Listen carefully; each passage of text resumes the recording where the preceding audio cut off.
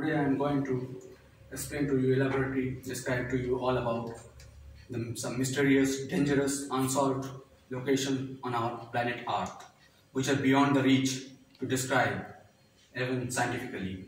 The causes and the disturbance, deadly effect they create on us. The term is used as wild vortex. I repeat, wild vortex. And there are 12 wild vortex on our planet Earth. So let us begin with the definition of wild vortex. What is the meaning of the term wild vortex and who invented them?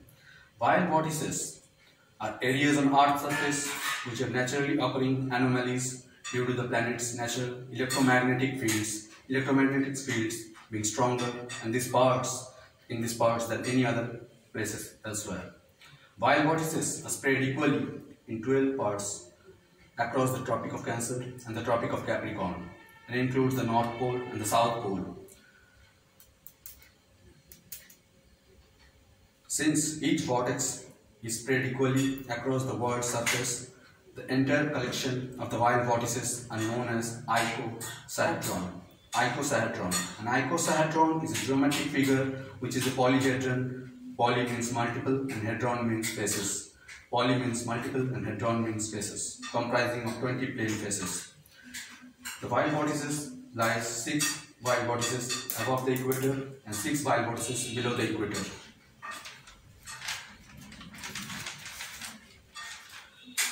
Now let's come to the point, who invented the term, who coined the term wild vortices, and who gave the name?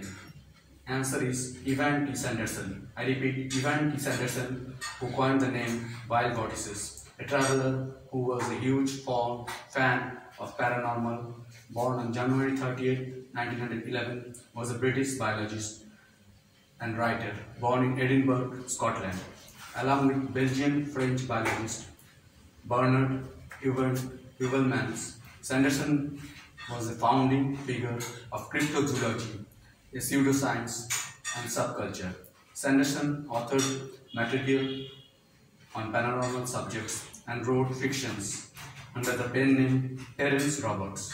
In 1968, Sanderson introduced the term concept of the wild vortex, which, as said earlier, are anomalic regions regularly distributed on Earth where disproportionately many strange things occur, like disappearances of ships, UFO sightings, and poltergeist activities.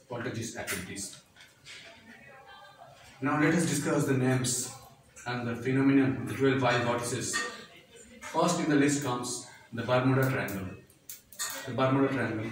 It is a region in the western part of the North Atlantic Ocean, forming a triangle between Florida, Bermuda, and Puerto Rico. Second in the list is the Easter Island in Polynesia, where you can find 900 Moai statues created by the Rapa Nui tribal people. Each of them weighs about 90 tons. Third and fourth is the North Pole and the South Pole.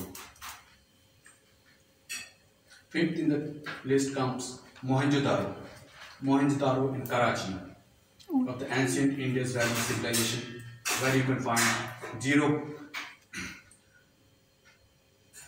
gravity, ground zero for the detonation of ancient nuclear weapons.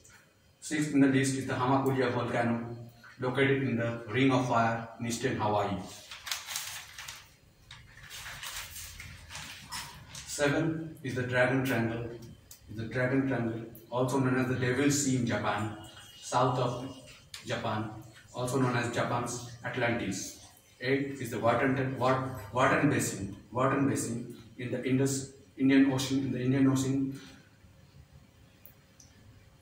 with the great depths and largely unexplored. 9th in the list is the Algerian megaliths, or the megalithic ruin of Algeria, located in the south of the city of Timbuktu in Sahara Desert. 10th in the list is the South Atlantic anomaly, where natural radiation flows out of control in the innermost Van Allen radiation belts, dips, and extremely close to the Earth's surface. 11th in the list is the megaliths of Zimbabwe. Home to supermassive stone structures located in Sahara Desert, where mysterious plane disappearances occurs. 12, the last in the list, is the Loyalty Island. The Loyalty Island. In the next episode, I am going to elaborate to describe each of the 12 vortices and their effects, their location, and everything about them. So till then, have a nice day. Goodbye. Take care.